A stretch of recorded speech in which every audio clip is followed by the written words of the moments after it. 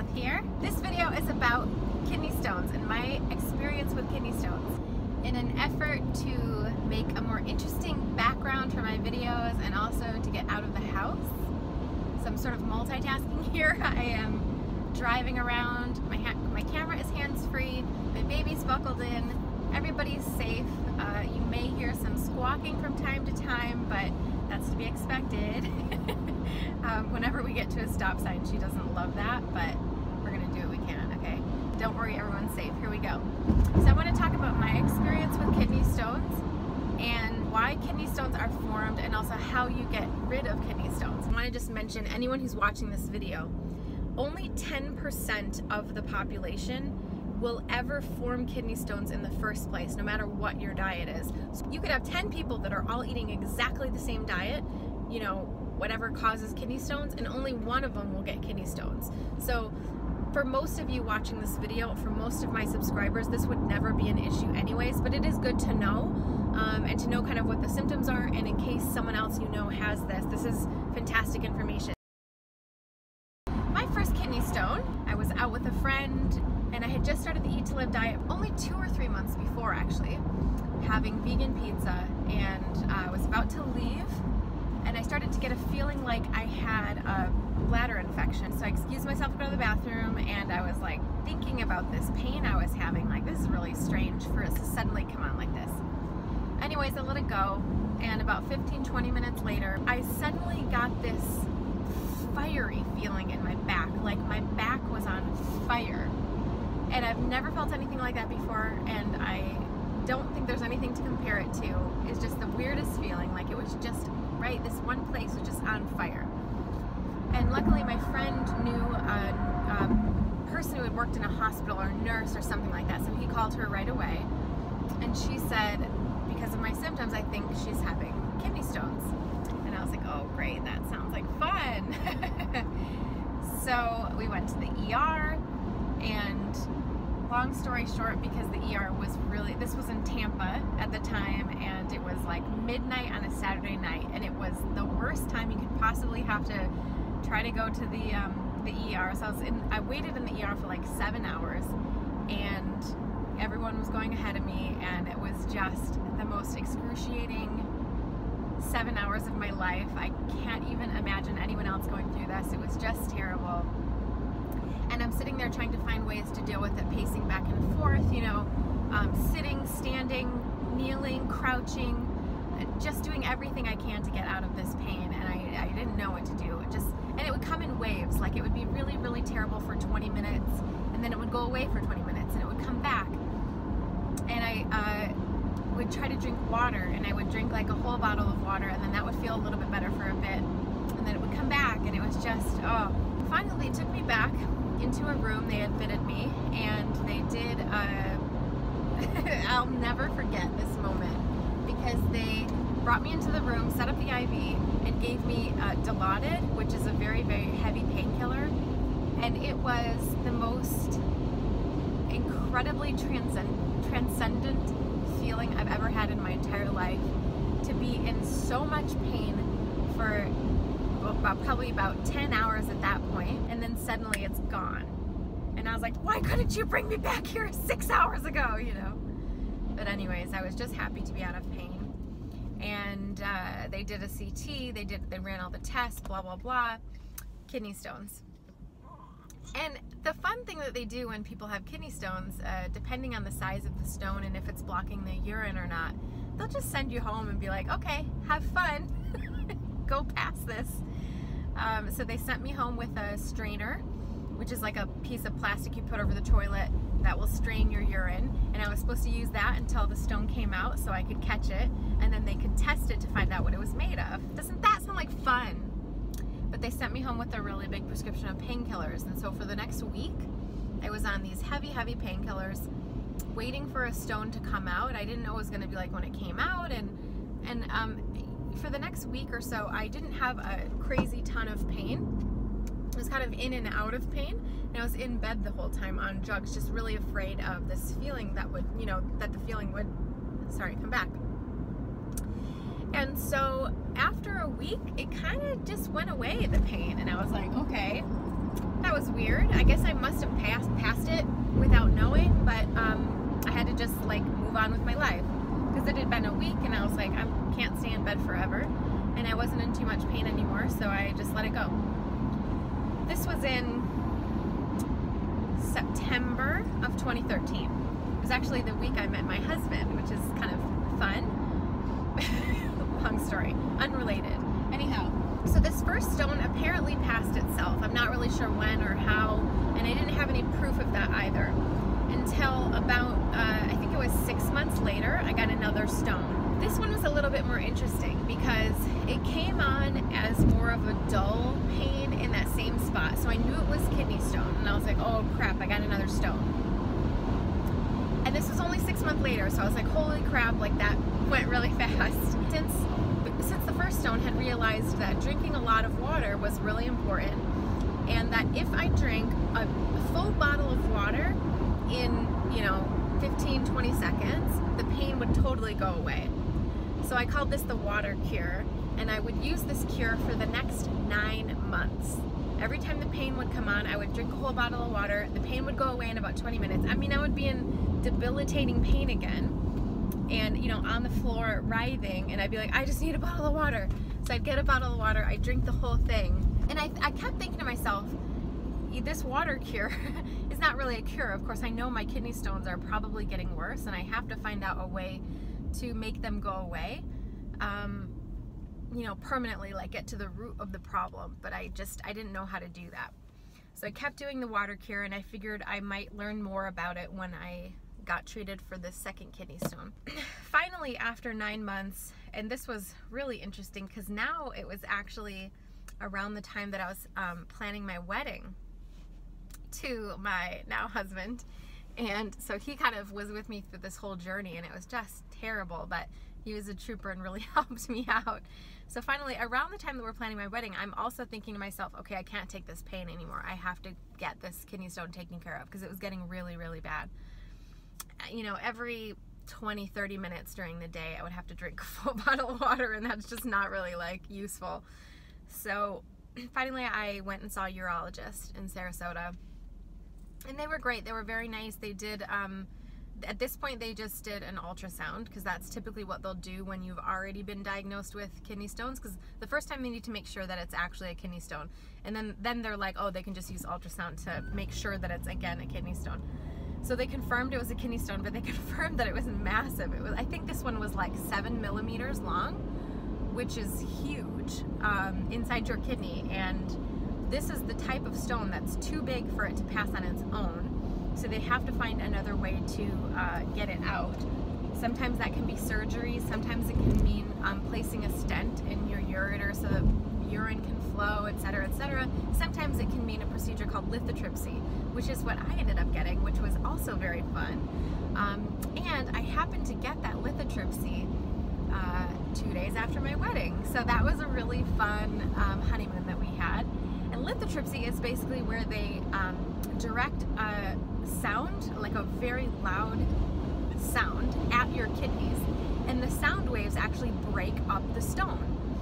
Incredible stuff, like super, super incredible. And I was like a little nervous about it, but they put you under, and it's only supposed to feel like bruising or whatever. And the worst part about lithotripsy is that it's not invasive because it's just sound waves being blasted at your kidneys. But what it means is that those sound waves will break up the kidney stone into tiny little pieces. Now, hopefully, it breaks it up into particles like sand that just pass out with no problem. Or, in my case, it breaks it up into smaller yet huge kidney stones that you have to then pass. So for me, after this procedure 2 days after my wedding, then I had to go on to pass 5 kidney stones in 2 weeks. And it was the darkest time of my life.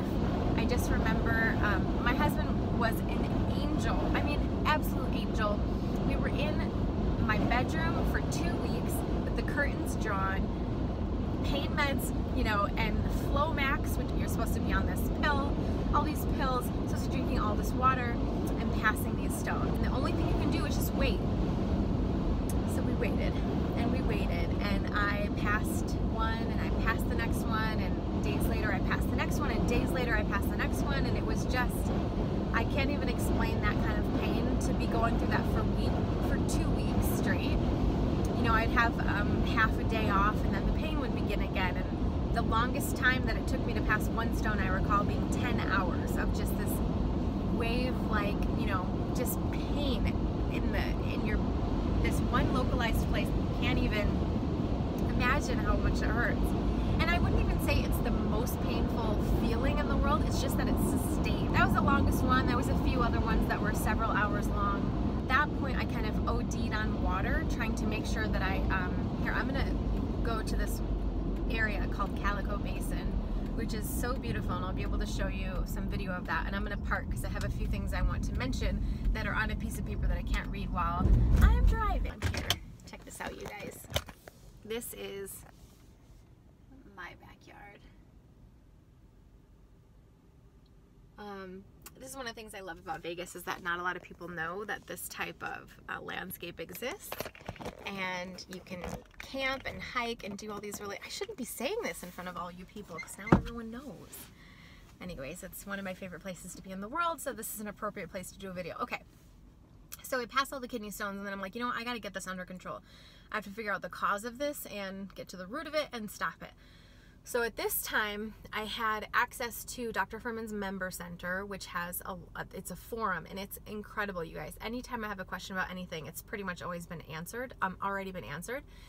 So I went on there to look things up because I had an appointment with my urologist, and my urologist handed me a pamphlet that said, kidney stones, we think, are caused by lots of protein in the diet, and you should get rid of all of these foods. And it had a list of like 40 foods that you weren't supposed to eat, and I swear, you guys, it was like every food on the planet, especially every Nutritarian food.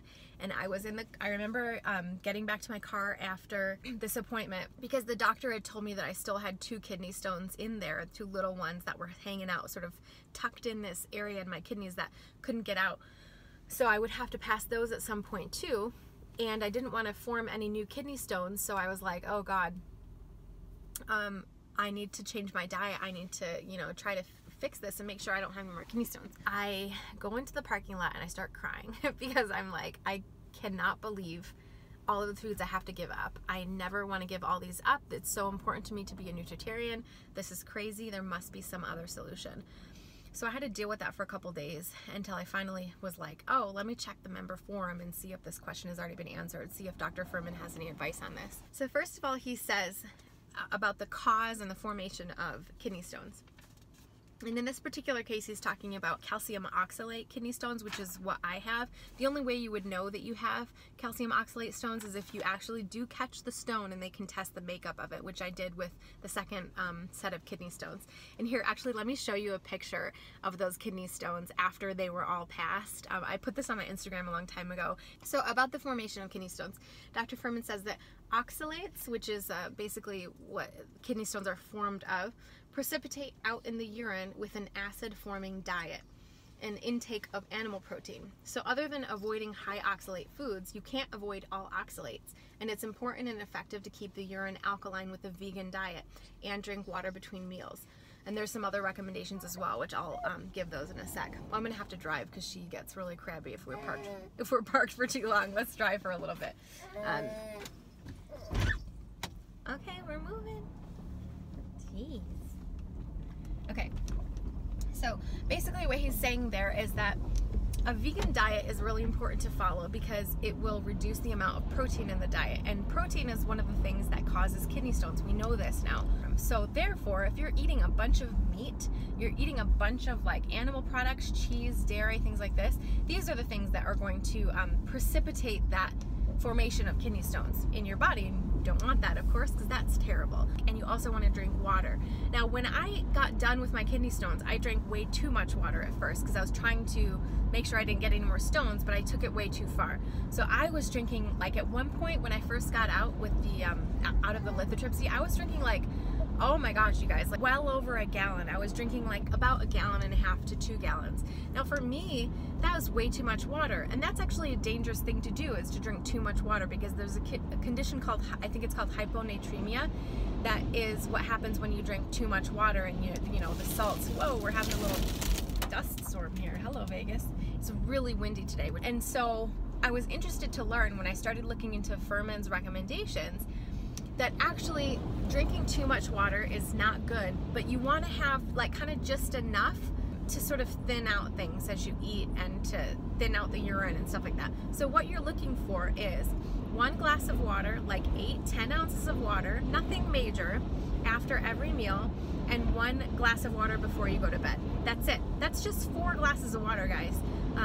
I was drinking like, oh my God, I mean, a bazillion glasses of water when I first got done, and that was actually very harmful. I had this, the symptoms of hyponatremia are actually really scary, and you feel really weird, and I had that one day, and I was like, oh, I better back off on the water thing, so I did. Then I finally got back to normal, and everything was okay. Now, the other recommendations are supplements. I don't know if you guys can see this, but look in the back.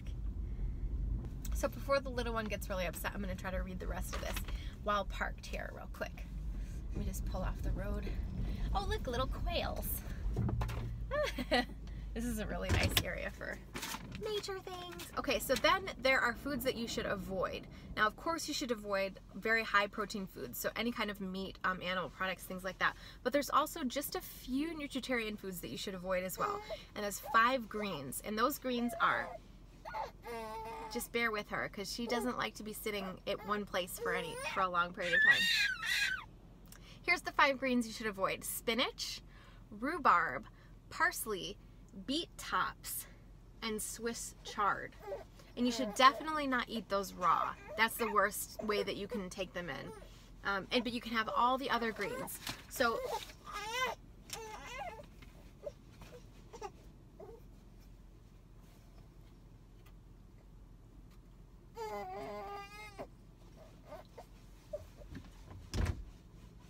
I'm gonna just drive slowly, and we'll see if we can calm the monster in the back. Okay, so avoid those greens, don't eat too much protein, have some water throughout the day, and then the other recommendations are to take probiotics as they help to remove oxalates. Also, a bit of magnesium, 250 to 300 twice a day, which I assume means milligrams, so I'm not sure what the recommendation is on that, but 250 to 300 units per twice a day. And then also a little extra B6, like 25 milligrams a day, to people who form kidney stones, because that inhibits calcium pooling in the kidney as well. So those are the recommendations from Dr. Fuhrman that you should, it's kind of like the protocol. And then of course being 100% Nutritarian is the other recommendation that's super important. So all of those things combined. Now, what is my experience with it? It works, you guys. Okay, now I can drive for the rest of the time to get her to try to be a little bit calm while I finish my little story here. Okay, so as soon as I read this, I had to mourn the death of Swiss chard and spinach in my diet a little bit, and parsley. I wasn't a big Swiss chard eater, but I wanted to get more into it, but I had to mourn the death of using those foods because I really like spinach. And so the big thing was that I had been using spinach in my smoothies every day for months. And that, I think, was one of the main reasons that helped these stones to form quicker than they might have otherwise. Uh-oh, we have a mutiny on our hands.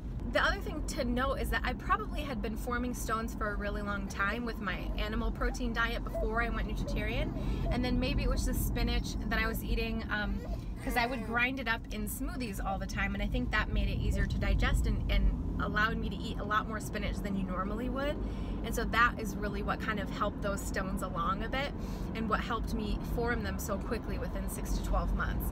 And so large too, that 7 millimeter stone formed so quickly after that other stone, and I really think it had a lot to do with that spinach. So after a period of mourning not being able to eat those vegetables, because as we all know, spinach is so easy to just throw in a smoothie because you can't even taste it, I cut them all out, and I swear to you, I never had another stone. It's now, okay, that first stone I had was 5 years ago, and I have not had a single one since that 7 millimeter one, which was 3 years ago.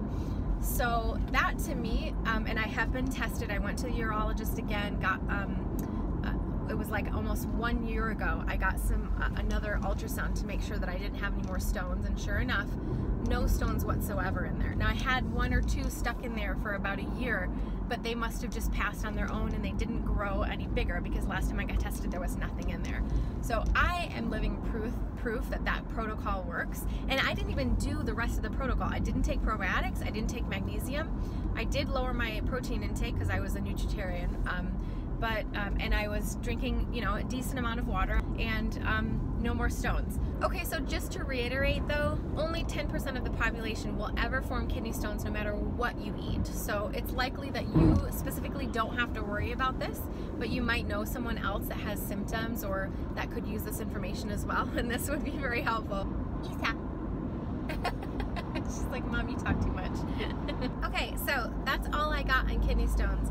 I know this is kind of a long video, so sorry if I talk too much, but I needed to get all that out. If it did help you, if any of my videos help you, you can either subscribe to my YouTube channel, you can subscribe to my email newsletter, and if you subscribe to either of those, you'll get access to some giveaways that not anyone else will get access to. And also, the best way to support me at this point, of course, is to support me on Patreon, which is the place where you can actually get some exclusive content that no one else sees. I don't post these videos or pictures or anything like that anywhere else. So check that out, because I want to keep doing this for you. This is my job. This is what I do, is try to support your getting healthy journey, and I want us to be on this journey forever. So let's keep going and supporting each other. Thanks so much for watching. Comment down below what experience you have with kidney stones, if any, and we will have a discussion about this. And I hope you guys have a great day, and I'll see you in the next video. Bye!